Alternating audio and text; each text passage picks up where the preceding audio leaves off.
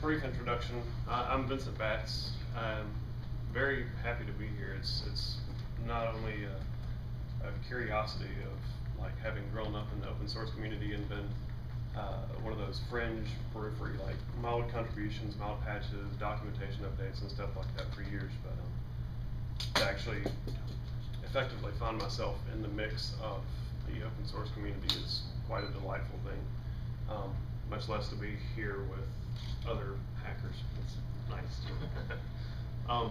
So I come representing Slackware in some capacities, although like many people who dabble with Linux or do some kind of distro hopping or binge distro hopping or whatever they do, you know, everybody can say they've likely used Slackware at some point in their history. It might have been their first, it might have been a project, who knows what.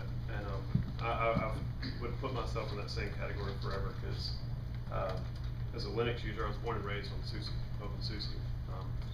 That was my mainstay for years. So I think we got a census of these yesterday, but all right, do we have anybody that more or less uses, or Arch is a pretty close cousin in a lot of ways and philosophies, but any other Slackware users in the room? Not really? Didn't think so. No, but I live near Patrick. Oh, good. Way up in the sticks, or what? you like those cold winters too, don't you? Gosh. So I think it's interesting, and we heard a little bit of this yesterday about how many people come at Linux from either a homebrewed side or an academic side.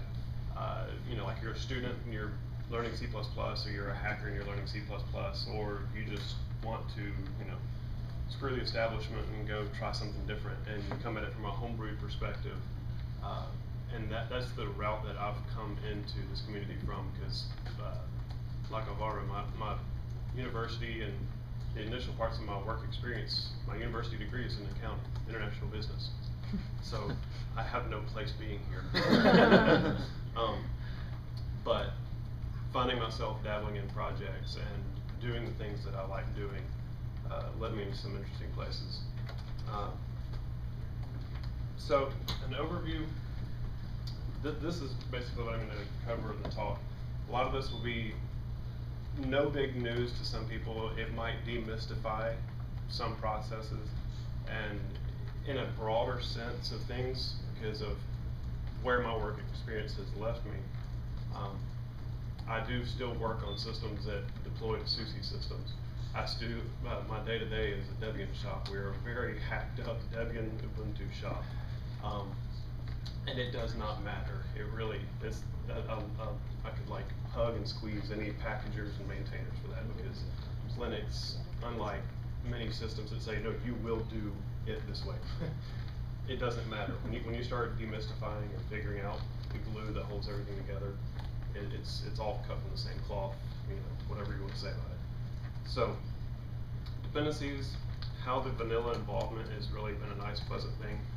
How to manage your builds, be it ultimately you're playing with RPMs, you're ultimately playing with dev packages, or you're actually just have a build box that you play with that could be Slackware. Additional packages, and then recovering your system from a mess. So this is about what I felt like when all this was first starting, because I was literally wanting to play with KDE. I mean, like, I've been a long time user of KDE. I love 3.5. I was at first one of those like, I don't, you know, I like my K control. I like stuff like that. So the whole 4.0 release and all this, you know, new integrations and new deployment, I was averse to, but I wanted to be in on enough to see what I might be missing. And systems that I had access to, I was breaking the holy bejesus out of, because I was trying to do code deployments of, I was trying to get all my environments, and you know, so I could stay home and comfortable, but have a working and running system. And everything was moving very fast. Lots of new dependencies or switches and changes in how everything was going. And so the transition from here was like truly like, oh my God, widgets, you know, people were so excited and it was crashing all the time. And, you know, this was fantastic. And to get to here from there is truly what brought me into the Slackware world, because I was, like I said, breaking the systems that I was on, and this is partly because, like any up and coming Linux user, you have the full rights to break your system how you want to, and complain about it as much as you want to, or as little as you want to. And in my pursuit of figuring this out is what I was searching around for something that would, I could get out of my own way and play with something or package something and figure it out. And getting to talk to different people, there's, like Carol was saying earlier, there are people out there that are eager to listen sometimes, and finding your crowd that will do that. The audience ended up being Slackware, and that was very nice and neat. So, all the different dependencies, all the different processes there, and actually being able to cleanly handle upgrades and downgrades, and not having clashes, and sometimes, for better or worse, whether you realize that you're, wanting to make libraries clash, and the beautiful thing about having dependency resolution of, an RPM-based system is that from a system administrative, rolling out perspective, you can make things so that users won't be shooting themselves in the foot, this fundamental library and architectural differences or something like that. But sometimes as a developer, you might want to just say, listen, I know that I'm running a 64-bit system, shoving a 32-bit package in here, or these libraries have conflicting libraries, or two packages own the same file. I know that, do it.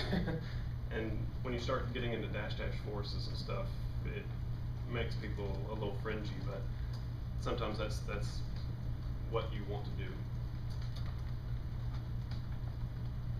So the interesting and fun part that I found was that in a base installation, almost all of your immediate dependencies are already present. So you're not out hunting for not just the binary of something, but the headers for it, the documentation for it. It's there.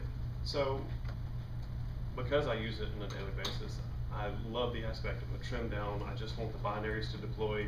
Don't give me headers, don't give me main pages. Just drop a binary out there.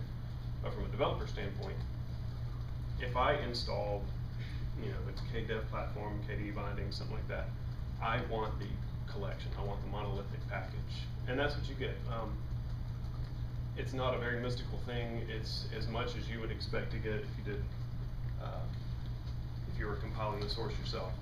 So when you're going through and doing an install to get what I'm describing here, it's like all your immediate dependencies are there. In the Slackware installer, this is what most people are going to be expecting if you go off asking, for KDE help, or some kind of development question somewhere, is that it comes with a base, selection of packages. You can choose not the facts and how-tos, you can choose not Emacs or whatever, but fundamentally, your base Linux, your KDE, your libraries, everything, it is a managed set. This is not a all-encompassing, like at some point one package will get added because somebody felt like it and everything gets regenerated, and like a big amorphous cloud of packages. It is a core set. And so when you get that full install of packages, everything is coherent and plays nicely. And so then secondly, this is just a disclaimer, for most people, everybody's, open and willing to whip out the command line, or, your Uquake or whatever, and have access to a command line coming from, I guess, the top down. So because everything's from the bottom up. You get a clean installer, you have a command line. It's, init 2 for some people, init 3 for others. That's what you get. So don't fear it. There's nothing mystical about it. It's the innards behind what you're already doing. So the monolithic, and feel free to interrupt me at any point in this, because I'm just talking. So as far as the mystical aspect of a monolithic package that you know the headers match the binaries, you know, and trusting that somebody who set up the specs for that built package, you know, the dependency resolves it. I want the headers for this binary, make them work. I don't want to have breaks in resolution there. It's as much as you'd expect if you had gone and checked out some library, built it yourself, and then make install some Dester, and you have a Dester aspect of man pages and shared files and whatever else, binaries. All those things are coherent in and of themselves. That is effectively what you get. So the packages are not anything more than a shell script that packages them. So there's no like domain specific, how am I going to make this macro work, how am I going to do any of this, and there's really no auto magic to it. So were you to be trying out something new for the first time that there's no package for, you could, you know, make install to some Dester, tar that up, voila, you have a package. It's not magic. So by the same token, you can quickly and easily have something that you can deploy. You don't have to go through and describe a macro, describe all these different things. So you can easily have revisions, or you know, something that you can then tuck that away and play with at a later point. But there's kind of a set template of making those build scripts, but by the same token, you could just as easily have some, you know, bash foo function that will do that for you. So managing those builds, again, like a bash foo function. Make package, there's the core set of package management utilities for, you know, installing, upgrading, removing, and so forth. Make package with a few, you know, intricacies. You can CD into the directory that would be the root of your installation. So you know, look around and there's user, share, whatever, user lib, whatever. You're in that directory. You can make package to somewhere else, and it will do everything it needs to make sure that that will cleanly deploy. So the interesting part about that keyed me in is because then I don't have to go through worrying about making various spec files. I can literally just be trying something out for the first time, or like in the beta process, here's a brand new dependency that I didn't know I was going to need, and you find yourself off in a rabbit chase of like, I'm trying to get to here, but now I've got to come over and try some new package that there might not be. You know, it's a fledgling project. You go check it out, make install to some Dester, make a new package, install that package. Great, I'm right back to where I was. I'm not worried about dependency resolution. I'm not worried about anything else in that thread. I can stay on the project of what I'm currently on. So I was making packages that, even though they were not your standard like user local or opt or whatever else, it was even in my, you know, the KDE test user, so home KDE, KDE4, all that stuff, and managing local user installations so I could have a nightly subversion build, but still have a revision, you know, like my packages for it very easily. So that, and then once you start tagging stuff so that you don't have collisions with your package as to somebody else's upstream, or from any updates you get from the Slackware core updates. So just like I was saying, this is the magic. You know, like, behold, there's nothing there. So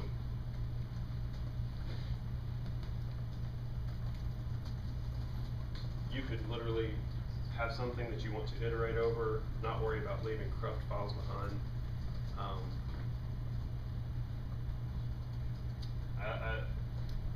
Has anybody played with Make Package or any of the build and packaging tools at all? Good. So I mean, it's not too foreign of a process. I mean, RPM build to some spec file or some set of flags or some source RPM. Some shell script, voila, you have a tree of packages, make package.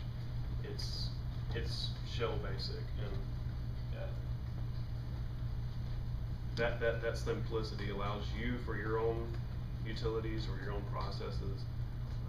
And then in the aftermath, it's actually been pretty nice for having other systems like a nightly build Hudson or now Jenkins or something like that. The build steps are very easy. I don't have to go into lots of description and verbosity on saying, here's some Git repository. I want you to download it, CD, make it CD to that directory, make me a package. I have artifacts now.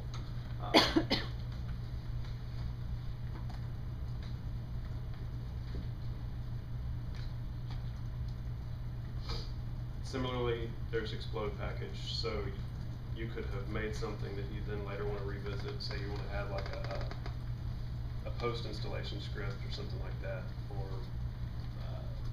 some kind of care not to clobber existing configuration files or something like that. You could have tarred it up, realized that you installed it and it clobbered something.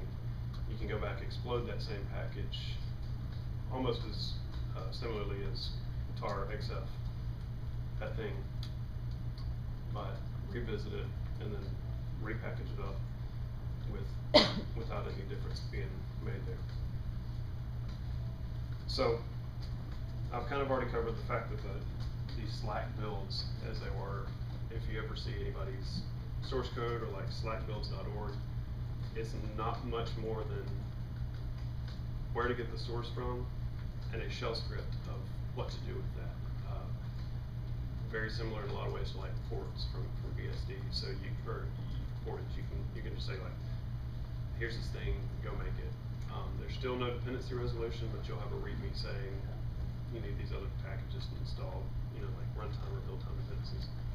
So the shell script just has packaging intentions, and it's actually been pretty nice because all up until the last line of using make package, you could substitute in other systems, like if the make package isn't there, then just cd into the directory and tar cf that directory, which has been neat for actually being able to have similar thoughts in a very simple, legible process and taking it over to other systems when you have a heterogeneous environment.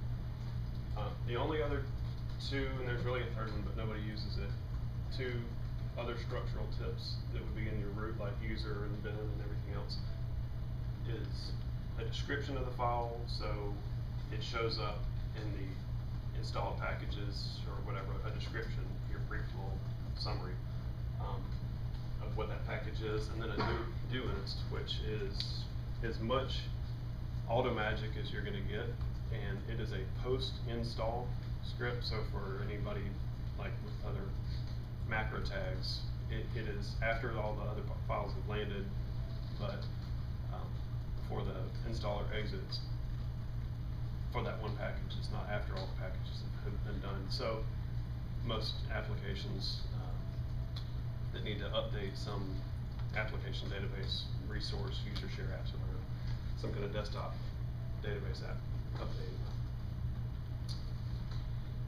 Simple breakdown, and this is not even a requirement right here, except that some new packages like Slack PKG, which is now included in the base, Slack PKG will fetch from a repository.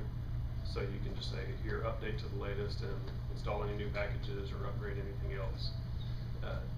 It expects this same breakdown, but otherwise, if you really want to venture off rogue, this is not even a requirement, because you could just specify this is the package I want, the full file name, this is the package I want to install or remove.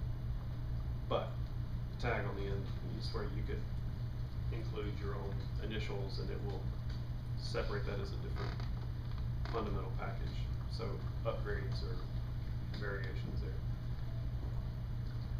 The two various projects right now that have gained a lot of traction is slackbuilds.org, and a package manager, a utility to manage that now is SBO package. So slackbuilds.org SBO, and then there's an SBO PKG.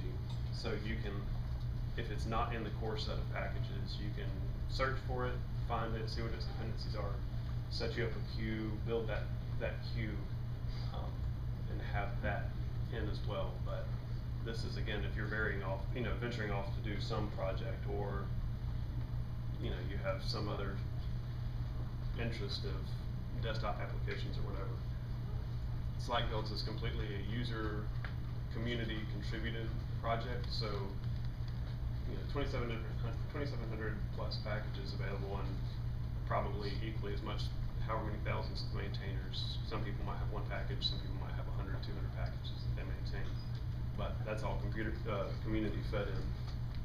So, recovering from a mess, again, this is where I'd made a few iterations in just trying to get to my goal of seeing what KDE 4 was about, and finding that I was getting very good at breaking and rendering useless a lot of systems. The fact that there is a core set of packages that I could elect to take or not elect to take, and with utilities like Slackware, it was effectively like you have a template of what a core install is. Just like many CDs now that you get like a live disk or something, you say, here, install me this new system, and it's got that core set of packages, like a meta package, like Ubuntu Desktop. You say, install me Ubuntu Desktop or Ubuntu Desktop, and it resolves everything it needs and says, here's your structure of packages, that's what you get. That same dependency resolution of some meta package like Ubuntu Desktop, that is what you get in a core installation. No dependency resolution, but you get that core set of packages. So the utility Slackware adheres to that concept, so you can say, install anything new that's from the core set, upgrade anything that's existing, or clean my system.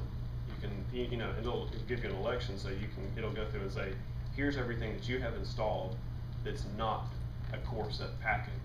So at any point you feel like you've ventured too far off, or you want to find anything that's you might have installed at some point later and is not a core package, you can go through and prune that stuff back and get back to your core tree of just the bare essentials of a system. Right now that's 930 packages, but give or take some for languages and other translations. So the benefits of not having any dependency chains, again, you could have clobbering packages, it gives you the freedom to really mess up your system, or the freedom to just try something, pull it back out, see if it fixes this issue, like you're working on some console patch, or get that thing in, or maybe not console, but something like pull policy kit. You're trying it out, it fixes this behavior over here, but now you've got an SO name change, and it breaks something else somewhere else. That's fine, I'll get to that later. It fixes my issue over here. It's most of the time this is something that somebody will install, put in some special place, run its one time, and then delete that temporary directory. It's effectively the same concept, but you can manage it in a package and say, here, I can revisit this tarball of binaries and installables at a later time. Like anything else, if you're wanting to recover your system, the nice part about it is that you can do so without having to just whip out a disk, back up your personal data, and clobber your install. You can do so on a running system and be up and ready pretty quickly. So I would always recommend either having a local like rsync mirror of the core set packages, or just an ISO or something like that, a DVD. So were you in a situation that you've clobbered something, or you make install this brute and blew stuff all over your system, you need to roll back to existing packages, you can just go to those core packages or wherever you're wanting to pull from and just say, run through all these tarball packages, reinstall them. That will clobber the same files that were already there. So like in the instance you did a make install as root and stuck stuff where it didn't need to go. That'll help you out. Slackware clean system, gets you back to a core set, and then there's a few other utilities out there that are not in the core Slackware utilities yet, but are handy for quickly seeing lists of packages, files that those packages own, timestamps of when packages were installed, or tracking down ownership of file, like here's this file somewhere on the file system, what package owns that? So there's utilities out there like Slackutils that will do that as well, because most people don't realize or don't think about the fact that there is package management much further that you can infer the same information like ownership times and description and where stuff goes and install history and upgrade history of packages. So all that being said, it allows for having a very speedy recovery so that you can really mess up your system and get back to a working system without having to worry about doing a big upgrade or a full reinstall from scratch. Or whether or not you do a home partition, separate home partition, you don't have to go that far. You can actually do it mid-flight because you're dealing with like a bare steel system, bare bones. Any particular questions? So I know I kind of flew through that, but it's the talk. I didn't realize that it was as much a core developer, gathering folks here. I honestly, from what I've read, I think thought it was going to be more of a student gathering, or welcome to KDE. You need something to hack on. But in any event, it's something that. I'd say don't worry about that because there's people from all of all levels here, and most of us don't have experience with Slackware, so getting the tutorial is interesting. Or packaging in general. Yeah, or packaging. Yeah, and that's and there's a true divide in that, and it's even funny having come from that, working with seeing binaries and the whole idea of there being packages that people can install, and most of the time people really don't care. They just like want the one, I want this application. So like the OpenSUSE now has like, you can make sure that click on something on a web page and it will launch and say, if you don't have this repo, add this repo, update, here's the file you want. That's the simplicity that most people want. They just, I don't care about A to Z, just give me the Z. So when you actually get out in the corporate world, it's pretty hysterical that you have a true divide in the same fashion, that you have developers that know I can just code this thing and it will do that. But how do you actually deploy that code? And you're running the same challenges out there, and it's kind of fun because when you have a system like all of them, they're all super good. You can generate tarballs, dev packages, whatever, and know the fundamentals of it. It makes it very demystified. So can you comment at all on KDE as an upstream? I like KDE. We like KDE. Do you think that we're like relatively easy to work with and to package from, or like how do we stack up against other projects? So I can speak as much, as myself on that, and then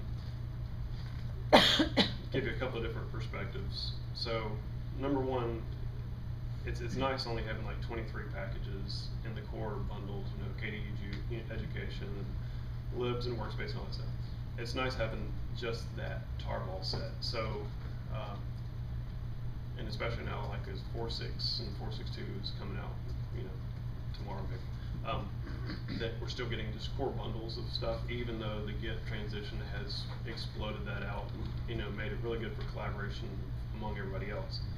I would hope to God that the bundles would not be as plentiful as the projects are. That it would stay as 23 packages, not broken down to like console has its own tarball and everything else. But it sounds like that's been a consensus, and so we're not as worried about that.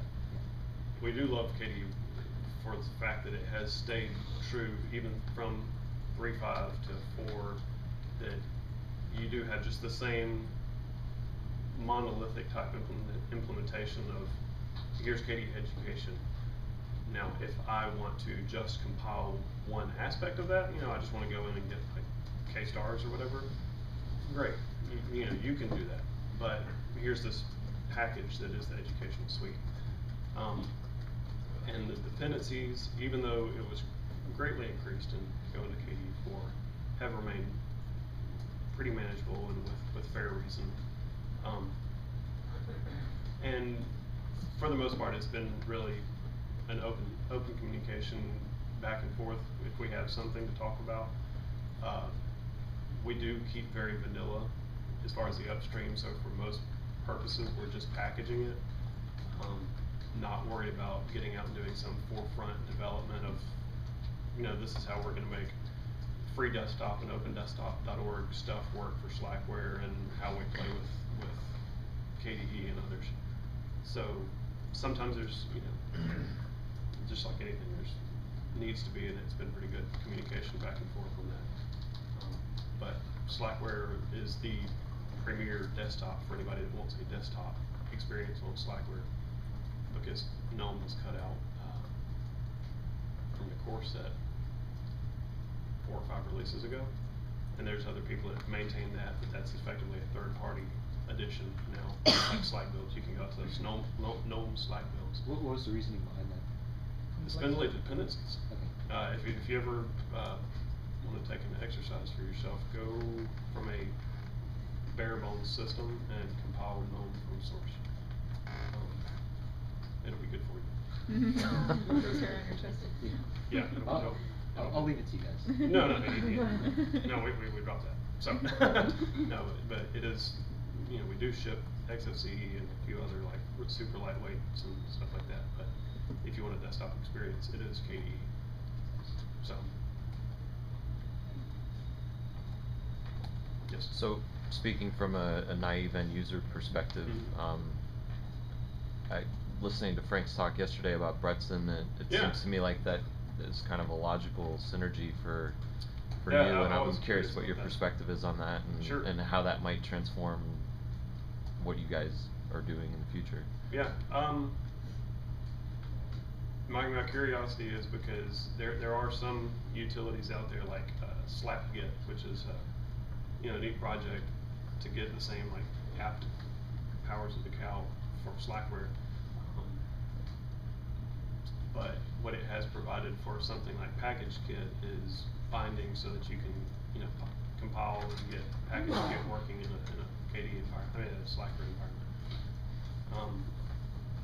But as far as any aspects of getting something like Bretson, which I would be curious to play with, especially like making sure if we could, we or I or some independent person could have a source of having a compliant protocol, and then having some end on the other end of it. That's PolicyKit and ConsoleKit and PackageKit are all very interesting free desktop projects, but stuff like that, PackageKit, having native bindings for it would be a requirement.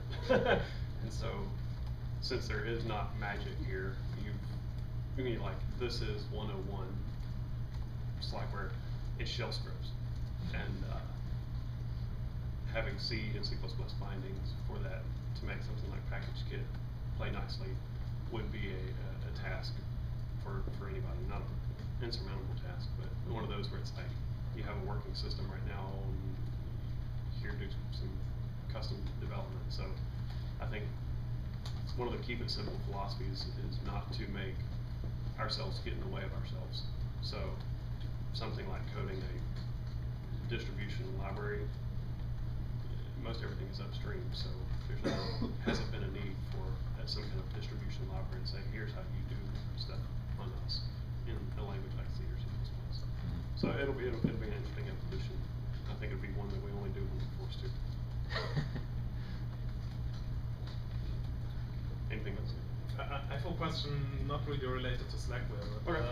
One of the reasons why we are doing events like this is that we want to grow the KDE community. So question to you, are you feeling as part of the KDE community?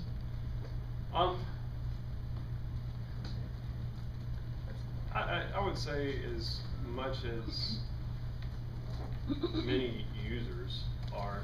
As far as developer and everything else, I guess I haven't solved that out, and some of the rest of us haven't solved that out as much. So very few patches have come from, not very few, but comparatively few patches have come from our core group of folks. And that's usually been bugs or something that would completely impair, like adding shadow support instead of PAM to PolicyKit. so that you could actually have K off and change the date time on your desktop without having to have a full PAM implementation. And that might just be the signs of changing times that almost everybody does this, so why not make it standard? So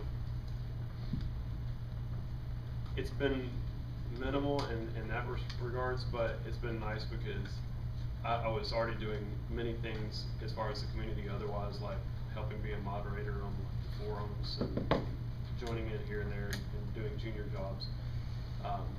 So maybe it's naivety on my side also that I just like that quote of it seemed something mystical, and then maybe when it happened it was nothing special. So maybe I am part of the community, I don't even know it yet. Because stuff like that, you know, odds and ends patches or communications with somebody, I've been doing that for years. I was doing that far before I was involved with Slackware, and it hasn't changed at all. So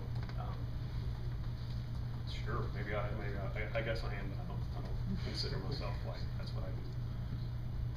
That's interesting because I think for us, we are in the core of the community. It's sometimes hard to tell, yeah, what does it take to actually make people feel part of the community? And from my point of view, yeah, we should include packages and users and people who just love KDE for whatever reason. And from my point of view, there shouldn't be a barrier.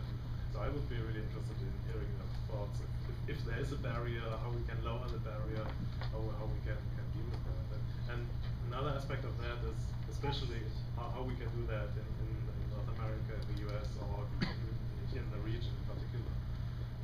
Because I think that there must be many KDE users, people interested in KDE, people maybe even contributing in some way, which we might not even know. And it would be great to somehow bring these people a bit more together and make this a bit more visible.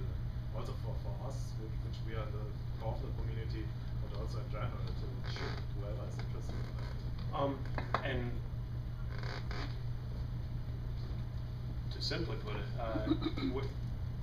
I think something that's curious in that same giving any kind of a position on it, further than what I do myself, it's difficult because the user base of some, you know, from what I've gathered from the user base of like Slackware is such a disparate group of people, and because of, or whatever you want to say, the fact that we keep it so vanilla upstream and we don't meddle in the business, we don't, you know, change and make some background change that says Slackware, you know, or, you know, meddling in the in-betweens. When bug reports happen, seldom do they actually come up and through Slackware, because the users know that it's as if they got the tarball themselves, compiled it, put it on their system, just like the documentation of getting started details, so they can go straight to bugs.kde.org, and only without like traversing that and seeing if somebody says, hey, I saw X behavior and I'm using this system, do we have a linkage there? And similar to what I was saying to Claudia yesterday is, I think the only difficulty in what you're describing also is the same difficulty that any corporation is seeing also, is how do you ramp into that environment, whether as a user or as a developer, having channels of education. Are you coming in this wanting to be a project manager or, you know, community manager? Are you coming in this just wanting to help out with documentation, and having like the documentation, you know, education of, or channels of education match where you feel the community would be coming from? And it's a difficult task for anybody, and much less the software collection, you know, the KDE software collection. And it's been doing a pretty good job of keeping up with that, especially with the tasks like the Git transition, you know, making sure that, you know, here's intro to developing, getting started on compiling KDE, and, you know, mind you, you're gonna have to pull stuff from everywhere. That's a big task. But just having clear and defined channels of documentation is as good as it gets, I think, because everything else is building the community, I think that's all, the wheels are pretty well in motion, and there's not a great divide of that. Plenty of good mailing lists, plenty of good like forum support, chat, IRC support, and everything else. So it's there when you need it. Anything else? Well, good. Well, thank y'all for having me.